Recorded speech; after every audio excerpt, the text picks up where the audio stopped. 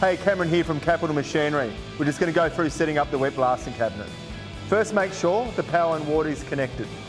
Then select the required blasting media. Today we're using number 5 glass beads. A good mix is 10 to 15% media to water. The easiest way to mix the water and media together is to tip it straight into the tank of the machine.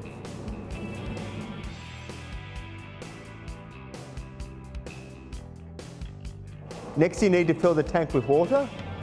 If you have the water line connected to the back of the machine, you can simply open up the tap and let the tank fill until water starts to come out of the overflow valve.